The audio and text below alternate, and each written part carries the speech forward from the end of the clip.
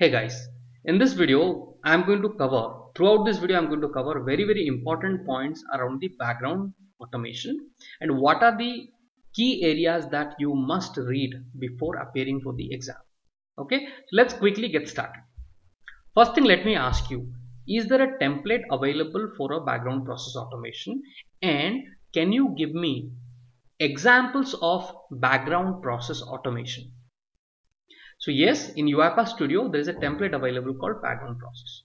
Using this template, if you click on this and create a process, like you click on the process and create a process, same way background process is a template. You can click on this and it will create a process. So I've already done that.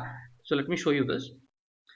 Now, in this background process automation template, I asked you what are the examples can you give me. For example, any Excel specific project, only Excel specific project. This can also go for a background automation, completely done in the background, can be done in the background, can be done. And then mail activities can also be done in the background. These are the examples, right? And also certain system specific, let's say for example, you are doing some assign activities and doing certain calculations and then writing into an Excel, something like that. All these things can get to a background automation. And the next one is web API. So you are I have a API series. I hope you have already gone through that. So in that also your web API can be completely a background thing. Okay, so these are a couple of examples of background process automation. So 2 points you have learned about the template and few examples of the background process automation. Now, what are the important points for the exam standpoint you must know? Okay, what are the important points? Let me first show you. Here in the project, when you are using a background process template, one of the difference that you must be aware is starts in background. It is enabled yes. In this template, this option is enabled yes. That's why it is running. It is starting in the background. Getting it? Very important option. Remember this. So any questions around this, you should be able to answer. Okay. Okay. Now let's move on to some of our documentation, which will be very helpful. There will be questions. For example, if there's a background process is running, right, and you would like to bring that background process to foreground, which is the activity can be used. So read this. A background process can be transitioned to the foreground with the help of use foreground activity. Very important sentence, please make a note. Okay, you can look for the examples and all that, and I think I also have created some of the videos in my channel. You can see them, you can search for them. Now let's look at some of the important points. Remember, attended robots run on multiple processes at the same time with a single license is consumed. For attended robot with a single license, I can run multiple foreground processes and one background process. That is very important sentence. And for unattended robot, run multiple processes at the same time. Each running process consumes a separate license. Okay, if you want to run everything simultaneously, you have to buy separate licenses for the so this may not be a very important point for the exam, but good to know. Now I have highlighted so many important points. Okay, I'll go through very important ones. Background process execution is performed by a robot on a machine for a particular user.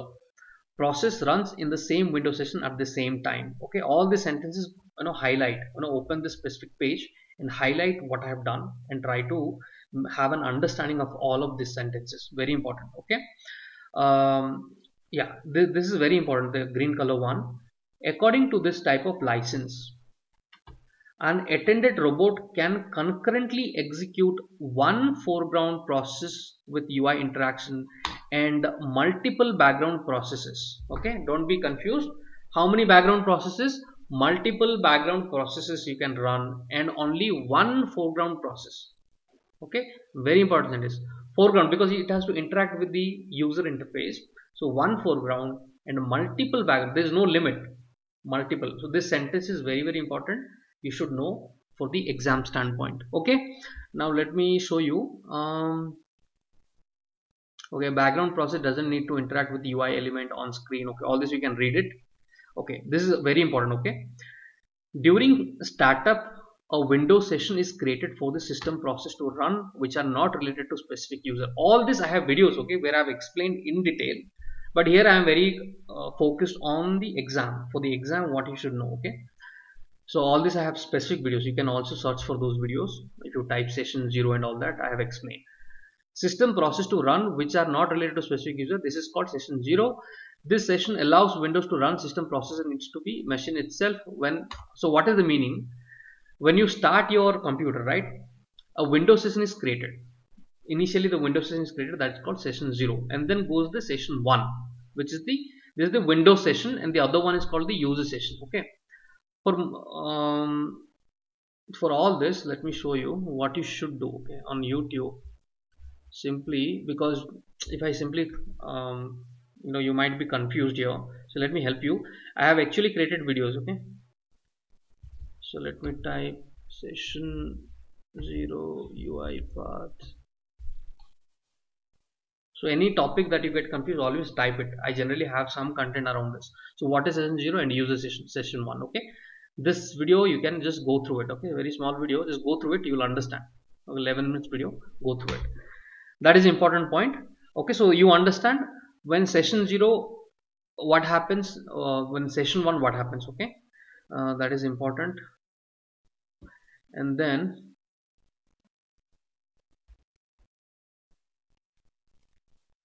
to use credential specified orchestra, you need to configure the UiPath headless with user environment variable on the machine and set the value to true. Okay, all these important points that I have highlighted, ensure you are reading and understanding all of this.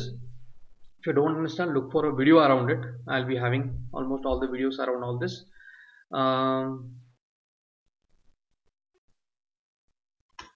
Okay, so all these points, okay, just look at this. All these points you should, what I have highlighted are very important points. Read through all of it. Okay, so pause the video, look, read this and highlight on your computer screen and go through all of it. When running a background automation by unattended robot, right? When you run it from unattended robot, that will run in Windows session 0, very important. When you run it from attended, that runs on the user session. Okay, so that's why they are telling if you are using any office related product, then you should not go for a unattended one. When running background automation via unattended robots using Microsoft Office applications such as Word, Excel, PowerPoint might not work properly as they have built to run in the user session. In the session 1 it should run. Okay, so you should not. So all these important points, please read it. Okay, next point, use foreground. I think I have covered this. Use foreground. Okay, and this visible. Okay, in the Excel application, for it to run it in the background, there's a property called visible. Okay, that I think I have already have a video on this. So drag and drop the Excel application scope, and there's a visible property. If you enable or disable, it will behave accordingly. When selected, the Excel file opened in the foreground, it will run in the foreground. If you uncheck it, it will run in the background. Okay, important point. So I think these are the important points. If you go through it, any question that comes around background automation, you should be able to answer it. Now there is also something called picture in picture. Okay, PIP. Do you see this? Run in PIP. I'll cover that in the next video. Thank you guys for watching it. Let's move on to our next content. Please do concentrate, because on all of this I have created a video so that I did not go through in detail through examples, but I have videos. Please do watch them in case you have doubt. Otherwise, just reading this documentation also will help. I have highlighted the important point. Go through the documentation. Okay guys, so thank you so much. I hope you have seen it. Okay, if not, if I have, so look at this, pause the video time to time and see what I have highlighted, and you keep on highlighting, or when you read it yourself also, you will be able to understand some of the important areas that you have to highlight. Okay, this is also important. Okay, and the page ends here. So thank you guys for watching it. Let's move on to our next topic. Bye bye.